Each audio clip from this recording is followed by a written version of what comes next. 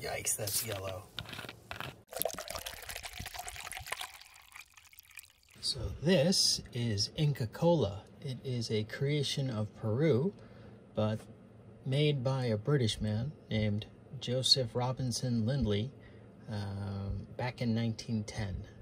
He started a bottling company in Peru, and kind of gets glossed over in the company history exactly what he was bottling in 1910, but they jumped to 1930, and he has a line of 10 flavors of soda.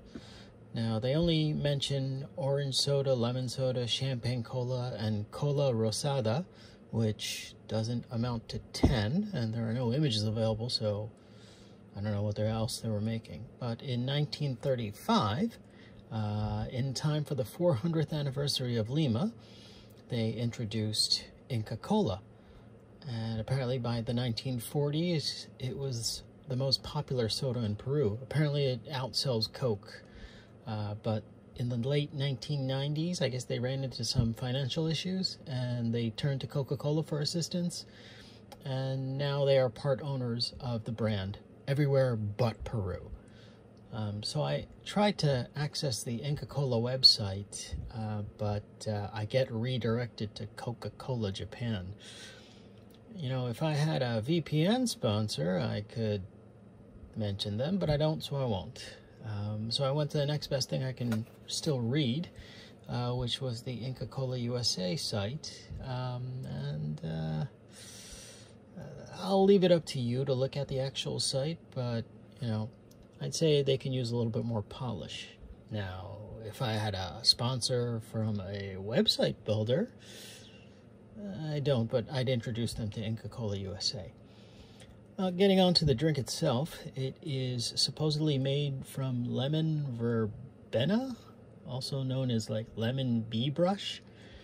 I don't remember if this tastes lemony though, but anyway, apparently it is Inca Kola's, the company's magnum opus. You know, it's their Da Vinci's Mona Lisa, Shakespeare's Romeo and Juliet, Daft Punk's Random Access Memories. It's, regardless of whatever else they make, this is their top seller. So I will list the ingredients, and sad to say, I don't see lemon verbena in any of the ingredients, but you know, maybe they recreated it with fragrance. So let's get on this.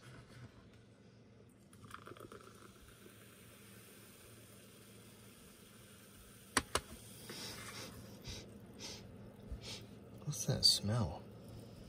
Hold on. It's quite effervescent, but what is that?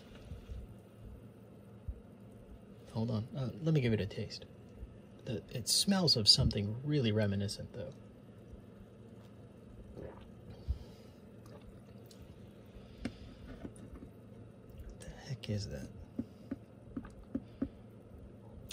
I got it. Wow. Okay, I think you need to be in the US to comprehend this flavor.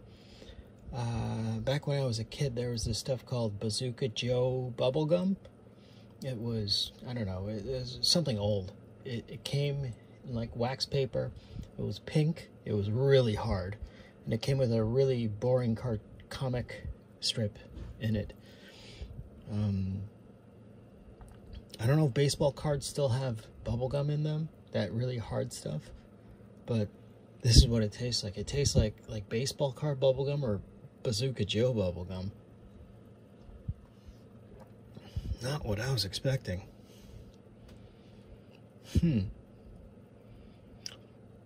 I'll give it an interesting rating. If you like Bazooka Joe bubblegum, then you'll like this. It's the liquid form of it. Other than that, you know, maybe I'll get sponsors one of these days. Who knows? Okay, till next time, the drink's on me.